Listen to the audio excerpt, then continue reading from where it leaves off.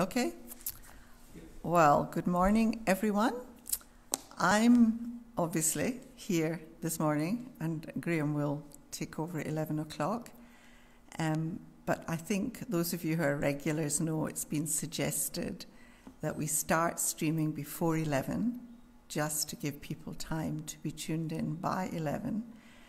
And Graham finds it hard just to do chit-chat. I don't mind doing chit-chat, but it's funny doing chit-chat to a phone and not to a person. But we've also been told the important thing is to look at the camera. Pardon? Already, good. Graham's just confirmed that someone's already there. So, what has been happening this week? Well, you all know about the sort of events that have been in the news, but what have we been doing? Well, we were able to escape Melbourne for 3 nights and 2 and a bit days because we have permission to, thank you, Graham, for turning off the heating, because that gives too much background noise. We were in Port Fairy, staying in the house of our son and his wife. We don't feel quite ready to stay in someone else's property, but it was beautiful. We had beautiful weather, and the air is, we live in a beautiful part of Melbourne, but I have to say the air at the beach or near the beach just smells totally different. And we saw some beautiful surf and watched some brilliant surfers, but surprise, surprise, we did not venture into the water, much though we both love swimming in the sea. And I think now it is time for me to hand over to Graham to begin the service. So welcome and thank you for watching.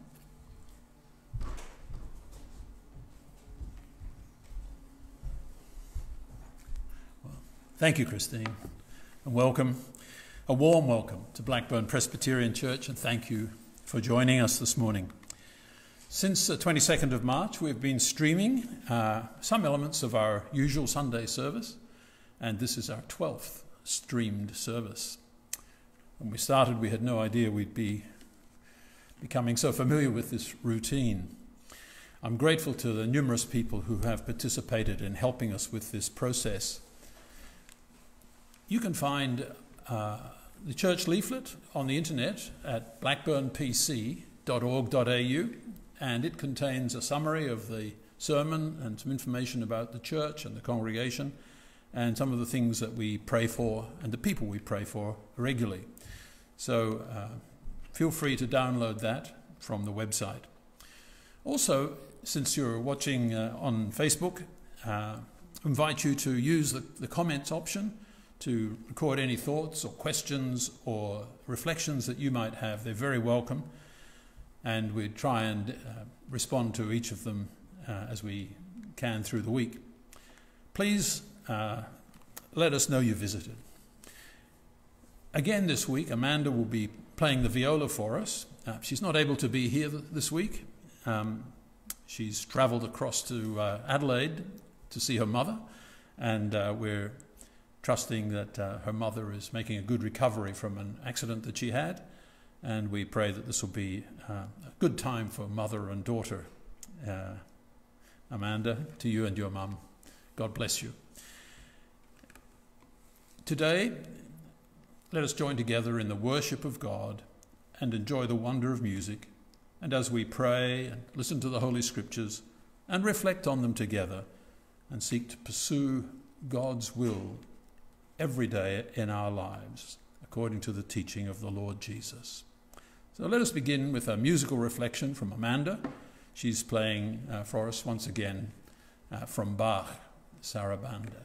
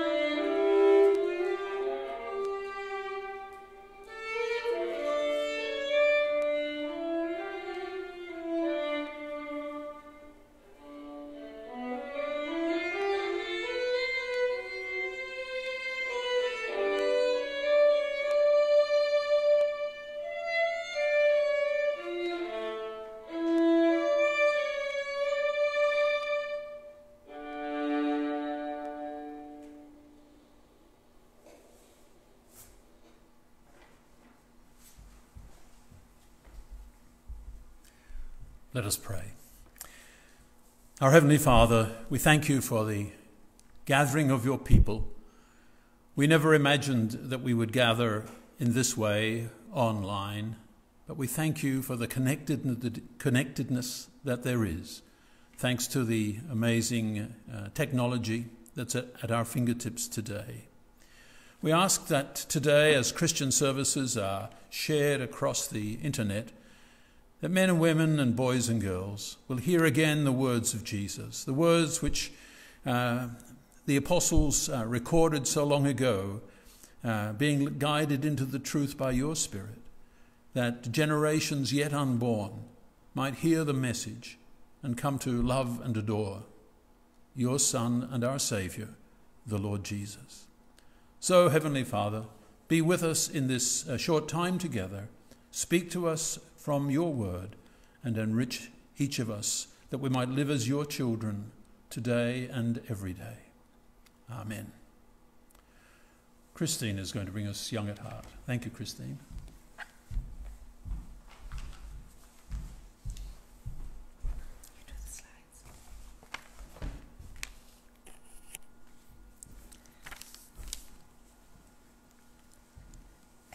On May 29th, so just a couple of weeks ago, Tim Tebow was one of the many excellent speakers at the funeral of Ravi Zacharias.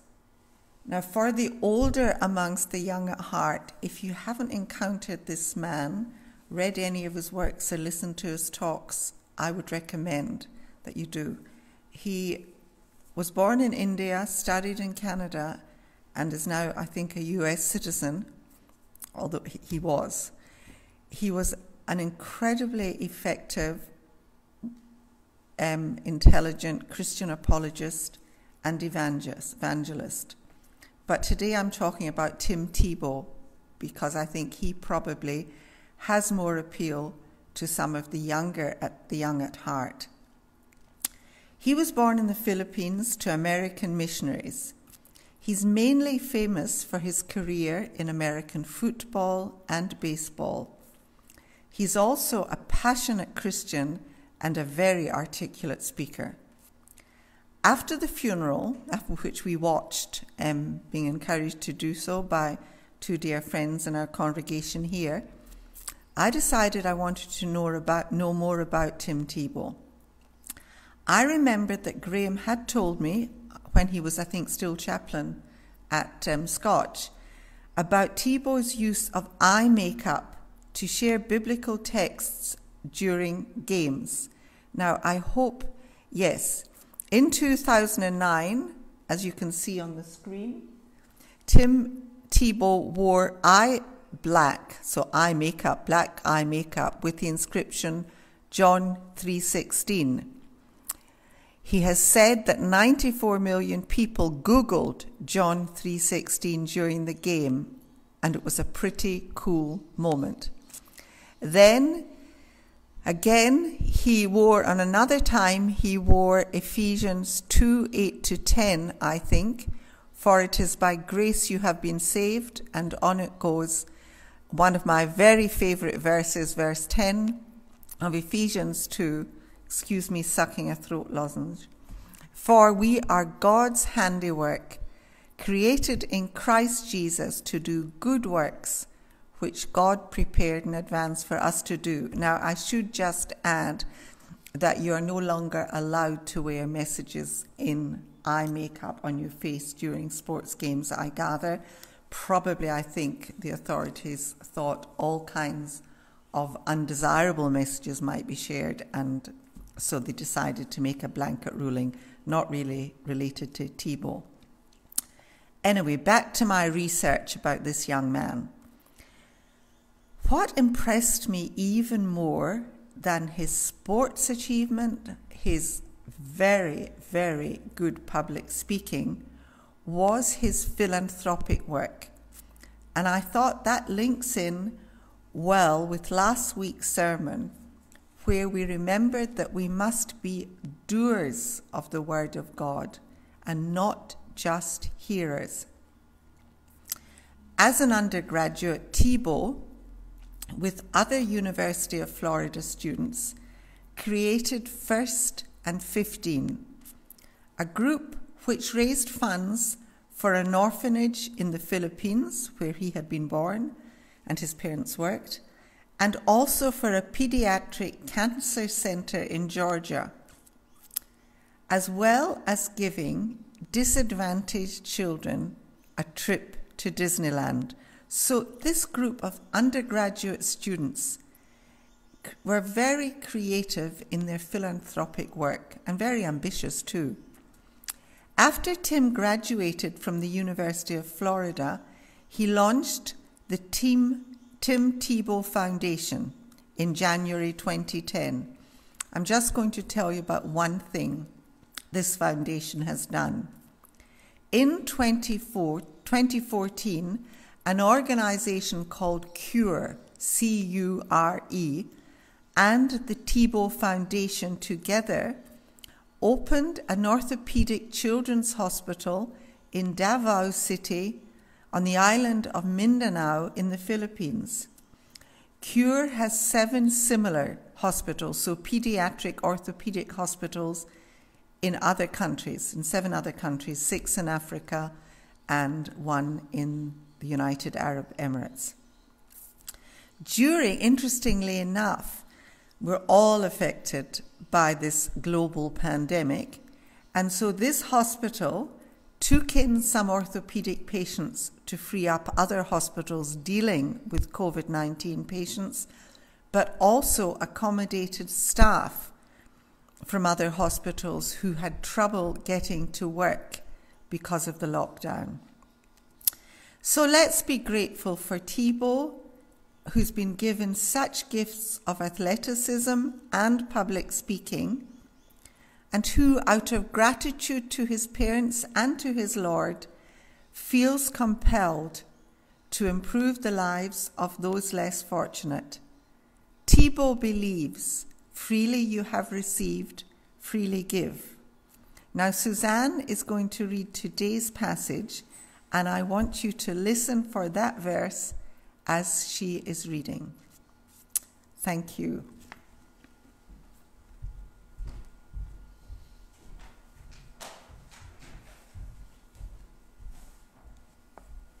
Good morning. The reading today is from the book of Matthew, chapter 10, verses 1 to 20. Jesus called his 12 disciples to him and gave them authority to drive out impure spirits and to heal every disease and sickness. These are the names of the 12 apostles. First, Simon, who is called Peter, and his brother Andrew, James, son of Zebedee, and his brother John, Philip and Bartholomew, Thomas and Matthew the tax collector, James, son of Alphaeus, and Thaddeus, Simon the Zealot, and Judas Iscariot, who betrayed him. These 12 Jesus sent out with the following instructions. Do not go among the Gentiles or enter any town of the Samaritans. Go rather to the lost sheep of Israel. As you go, proclaim this message. The kingdom of heaven has come near. Heal the sick, raise the dead, cleanse those who have leprosy, drive out demons. Freely you have received, freely give. Do not get any gold or silver or copper to take with you in your belts, no bag for the journey, or extra shirt, or sandals, or a staff, for the worker is worth his keep. Whatever town or village you enter, search there for some worthy person and stay at their house until you leave. As you enter the home, give it your greeting. If the home is deserving, let your peace rest on it. If it is not, let your peace return to you. If anyone will not welcome you or listen to your words, leave that home or town and shake the dust off your feet. Truly, I tell you, it will be more bearable for Sodom and Gomorrah on the day of judgment than for that town. I am sending you out like sheep among wolves. Therefore, be as shrewd as snakes and as innocent as doves. Be on your guard. You will be handed over to the local councils and be flogged in the synagogues. On my account, you will be brought before governors and kings as witnesses to them and to the Gentiles. But when they arrest you, do not worry about what to say or how to say it. At that time, you will be given what to say, for it will not be you speaking, but the Spirit of your Father speaking through you. This is the word of the Lord. Thanks be to God.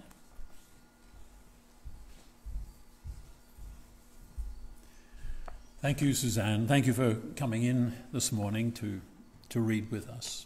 It's lovely to have you here.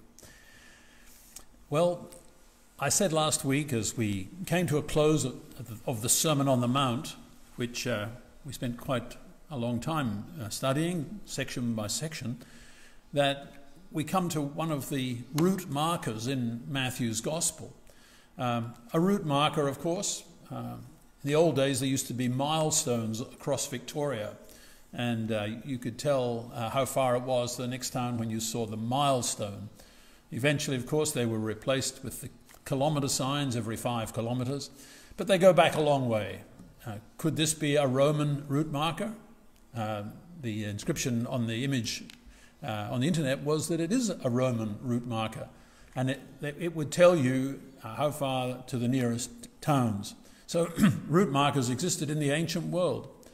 And what Matthew has done is put what I called route markers into his gospel. You might not have noticed them. I drew attention to them last week when we came to these words at the very end of the Sermon on the Mount, when Jesus had finished these words. It tells us what he went on to do. And you might not notice those words in particular because you're thinking, what comes next? Because in Mark's Gospel, Mark's very interested in what comes next. He always says immediately Jesus did this, and then immediately he did something else. But Matthew includes much more teaching of Jesus, and he brackets it in this way. So that a little further on, at chapter 11, verse 1, it says, when Jesus had finished teaching his disciples. And as we read on through the Gospel, in chapter 13, verse 53, at the end of a long chapter on parables, we read when Jesus had finished these parables. And then in chapter 19, verse 1, when Jesus had finished these words once again. And then in chapter 26, when Jesus had finished all these words. So here are the route markers in Matthew's Gospel.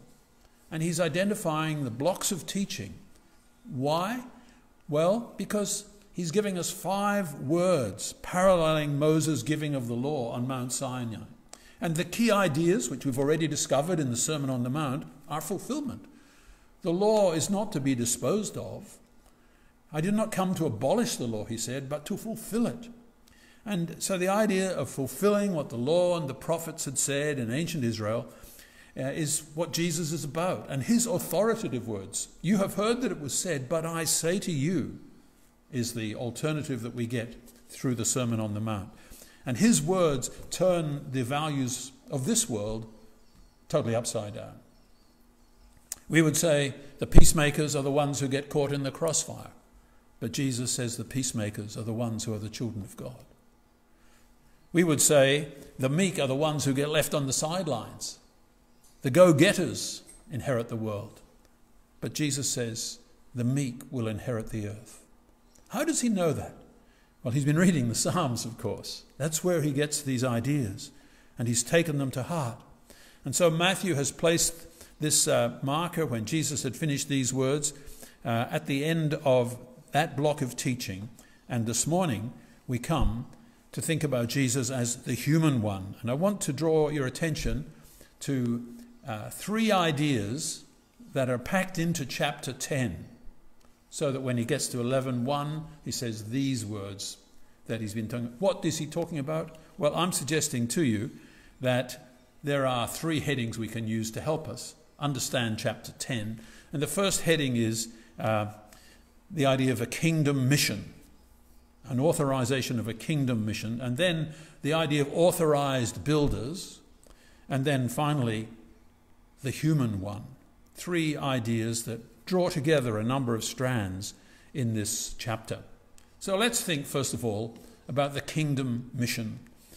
Now, the Gentiles appear in Matthew's Gospel from the very beginning. Back at Christmas, if you can remember that far back, the Christmas carols and the Christmas cards and the Bible readings, we have the Gentiles in the birth story in Matthew's Gospel, not the Lucan story. Matthew is interested in the Gentiles, and they appear there in the Magi who come from the east. And the Gentiles are going to take an enormous amount of space at the end of Matthew's Gospel. You might remember the Great Commission, where the last words of Jesus recorded in Matthew's Gospel are to go into all the world and make disciples of all nations, teaching them all the things I have commanded you. These are the things that we're looking at briefly as we surge through these wayside markers. So they're there in the birth story, and they're there at the end, the Gentiles. But for now, in the chapter that Suzanne has read to us, the beginning of the chapter, and Suzanne has read, we discover they are to go, in verse 6, to the lost sheep of the house of Israel. This is because the Israelites, in particular, knew the backstory. They had Moses and the prophets. They celebrated Passover. Their songs and prayers were in Israel's scriptures, and they were sung rhythmically and regularly. The message that God should reign among them was not new or surprising. It was the longing of the prophets that God would reign, that God would take control of the topsy-turvy, chaotic world in which they lived. I'm sure you've felt that as you've read the Old Testament. What a topsy-turvy, chaotic world it was. Perhaps a bit like the world today, really. Wouldn't it be good if God could be seen to be in control? That's what they were looking for. There were other voices in Galilee especially who urged violence and insurrection in the cause of Israel's God. There were zealots who urged the overthrow of the Romans, or there were people who would pay to get inside information and help, just as we heard Suzanne read that Judas was one of the 12 who betrayed him. There was money in it if you wanted that way of proceeding.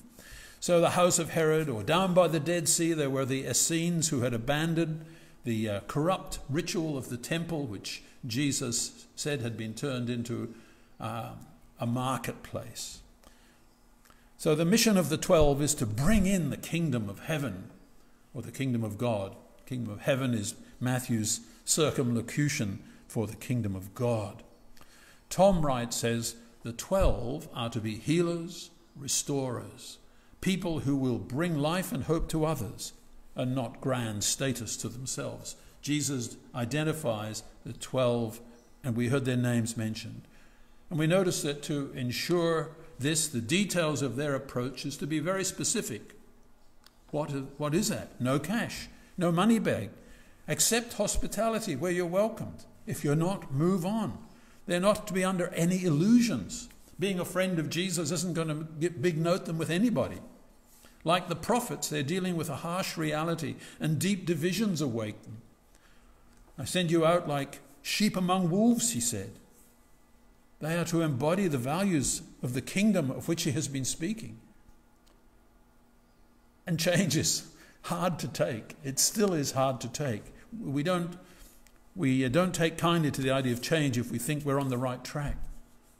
But this was a message that was saying we need to totally rethink. We need to turn our world upside down if we want to understand the reign of God. They're not to expect better treatment than Jesus. Verse 24, 25 make that clear. They will be maligned and hauled before synagogue leaders and before governors. Jesus anticipated hostility and difficulty ahead. The 12 will encounter hostile opposition. Yet to ignore their urgent message of the kingdom will result in judgment. This is brought out vividly to the reader's attention when Matthew records Jesus' lament over the city that rejected him and his message. It's in chapter 23. This idea of judgment is revisited there. Israel was to reject his message, and he lamented that as he went to the city and wept over it. "O Jerusalem, Jerusalem, how often would I have gathered you as a hen gathers its chickens under its wings, but you would not." The image of God is a great mother hen embracing all her children, all her chickens. So we're used to a tolerant and laissez-faire society, and even today, in this world, loyalty to Jesus engenders hostility and even violence. We pray week by week for one of the top 50 countries where opposition to Jesus' teaching is still real. This week, India is going to be mentioned. But there has been terrific hostility to Christians in Nigeria, notionally a Christian country. But the north of the country has seen terrible killings by Boko Haram, an Islamist organization. And we know that in different other places, totalitarian regimes oppress not only Christians, of course, but minorities of all kinds. So the message of Jesus calls for decision and a realignment of our priorities. Where do we go from here? Well, Jesus takes us to these disciples, the authorized builders. The number 12 is significant. Israel in the Old Testament was known as Jacob. He was renamed Israel, and he had 12 sons. And they became the foundation of Israel's 12 tribes, the whole nation. So we're with the authorized builders. And by selecting a core group of 12, Jesus is laying the foundation for a restored Israel. Crowds had followed him, but so far Matthew has only named 5 disciples. He's named Peter and Andrew, James and John. And then in chapter 9, he mentions his own calling from the tax booth to follow Jesus. But he's told us at the beginning just before the Sermon on the Mount, that the crowds had followed them. And there were many on the hillside where he taught from the Sermon on the Mount. And a core group of 12 is now named, and they're called apostles. You've heard of the 12 apostles. Who are they? Well, there's Simon, who is called Peter, and his brother Andrew, and James, and son of Zebedee, and his brother John. There's Philip and Bartholomew, and Matthew the tax collector, James the son of Alphaeus, and Thaddeus, and Simon the zealot, and as I said before, Judas, who betrayed him. They're known and they're named, and they are now given authority to extend the same ministry to a wider community. It must have been pretty daunting. Suddenly, instead of following Jesus, they're invited into the driver's seat. We were talking yesterday to a granddaughter who's itching to get her hours up in driving. It's quite a challenge, but you have to do it, and there's a sort of a process for becoming an authorized driver. Well, here we have authorization of people being sent out, and suddenly they have to heal the sick, preach the good news, raise the dead, and to proclaim the kingdom of God to a widening population. This is daunting indeed, but he says they're not alone. They're named and they're known, and God, who has his eye on the sparrow, has his eye on them. It comes out later in chapter 10. We didn't take time to read the whole chapter, but you should dip into it and read it for yourself, and you'll see that reassurance coming through there. Their journeying is totally known to God. They're reassured that the very hairs of their head are numbered in chapter 10, verse 30. They are known by their heavenly Father, and they're of more importance than many sparrows. Courage will be needed, but fear not, says Jesus. In fact, he says it 3 times in chapter 10, verse 26, 28, and 31. Do not be afraid. What did he know that they didn't know? Well, he knew he was on the road to Jerusalem. He knew what awaited him there. He had read the prophets. He knew Isaiah 53 and many other passages from Zechariah and from other passages, Psalm 22. They were in his mind, and they shaped his approach. The disciples feed on Jesus. These are the ones who eat the bread and drink the wine that represents his dying love later on as the story unfolds. Their union with Christ is a union of trust, and it's intimate. And they're so identified with him that he says a cup of cold water given to him, given to a disciple, will be as if it were given to Jesus himself. When I was reading Tom Holland's book, Dominion, I read a little bit about Martin of Tours. and I didn't know the story, but Martin of Tours one very cold night was on his way travelling, and he came across a man who had no cloak, and Martin tore his cloak in half and gave half to the cold man and went on with his own half garment. And that night he had a dream, and in his dream Jesus came to him and thanked him for loaning him his garment. And so Martin built a chapel there, and there's a great shrine there in France to Martin of Tours to this day. It's seen comings and goings, but Tom Holland mentions this incident, and it's as if he knew that it wouldn't only be a cup of cold water that would be given in Jesus' name, but it would be many other things, as we heard of Tim Tebow wanting to be someone who gives into the world for the welfare of others, and especially the vulnerable, and especially children. So the 12 are called apostles. And the word apostle comes from the Greek word apostello, which means to send. These are the authorized people who are sent. It's a core group, and it's intentionally foundational. They've been traveling with Jesus, marveling at his teaching and healing. They're a unique band. Luke makes that point in Luke 6. Acts chapter 1 verse 2 mentions it. Ephesians 2:20 mentions it. Here Matthew tells us that they are commissioned and sent out in the first 15 verses of chapter 10. The names of the 12 are written. The book of Revelation, the last book of the Bible, tells us in his big picture that it builds, that on the foundation of what God has built, the holy city, are the names of the 12 apostles of the Lamb. In time, others are commissioned and also sent, and they will have the term apostle applied to them. We notice in Acts chapter 1 where the disciples said, well, we've only got 11 now. Judas has left us.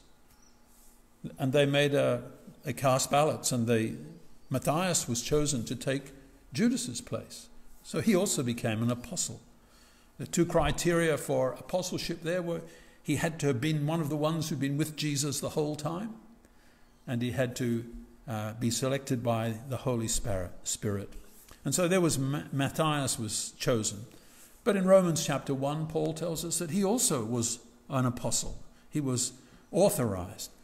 And in chapter 16 of Romans, Paul tells us that Andronicus and Junius are among the apostles. So we have a woman mentioned there.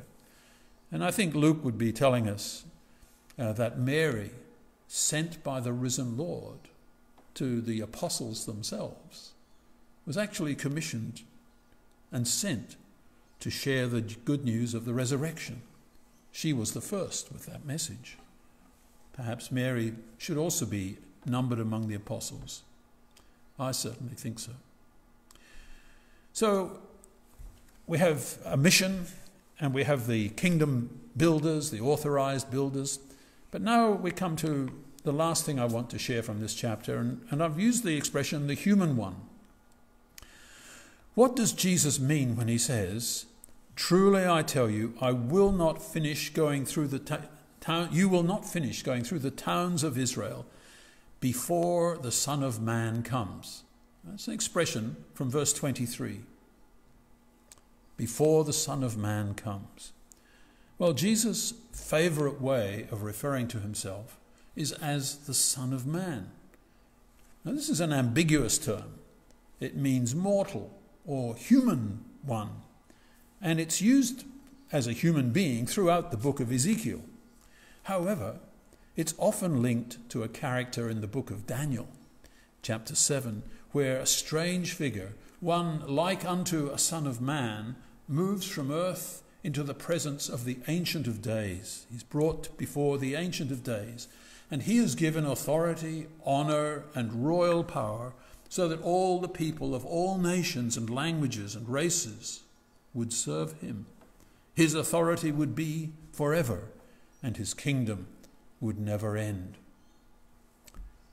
In Jesus' time, this cryptic self-designation, Son of Man, which Jesus uses again and again, was understood as a messianic promise. the strange event to which Jesus refers, the coming of the Son of Man, will happen before the disciples' mission is completed, according to 10:23.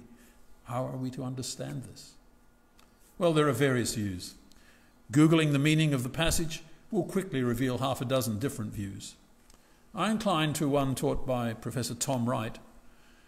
He notes that the coming of the Son of Man in Daniel is a coming from earth into God's presence.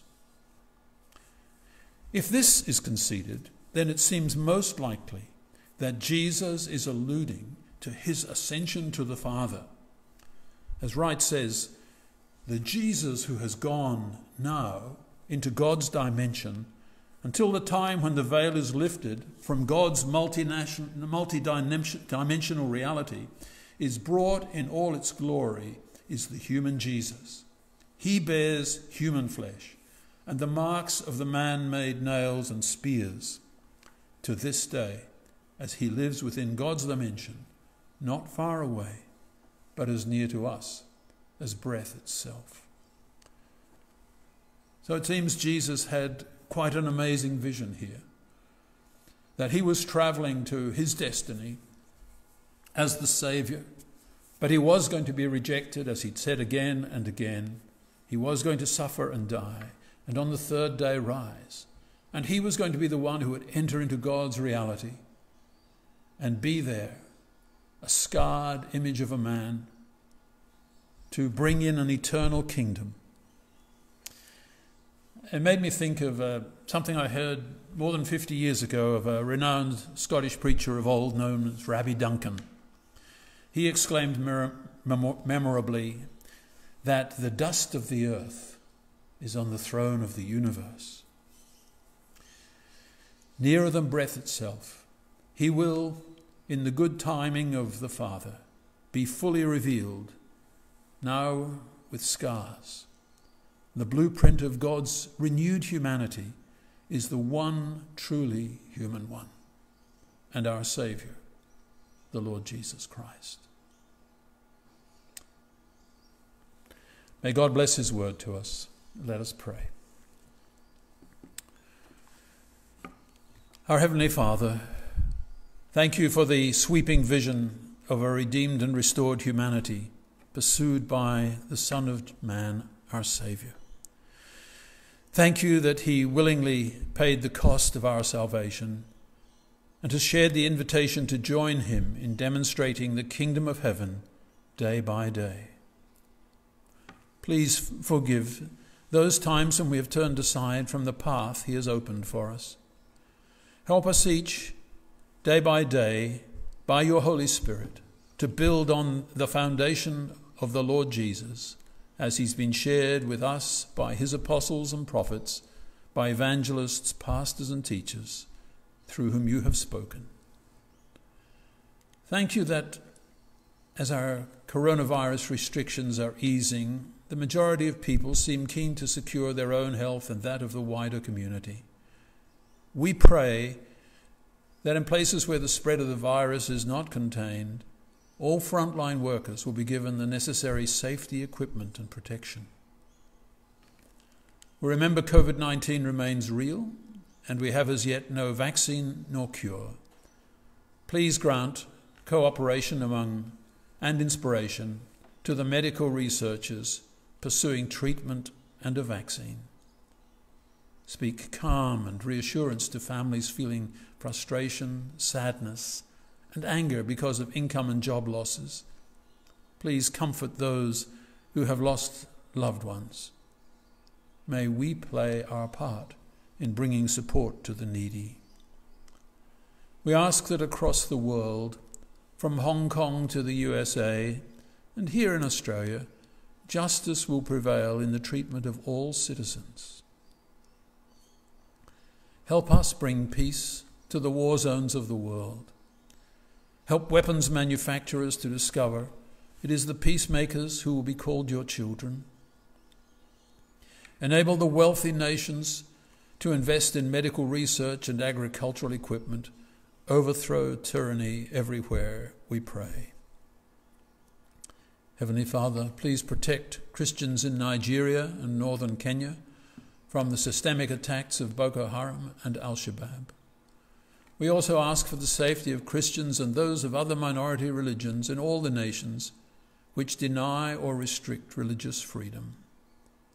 This week we think especially of India, China and South Saudi Arabia. Turn the hearts of enemies into friends. Grant freedom to Leah Sharibu and Ken Elliott, we ask.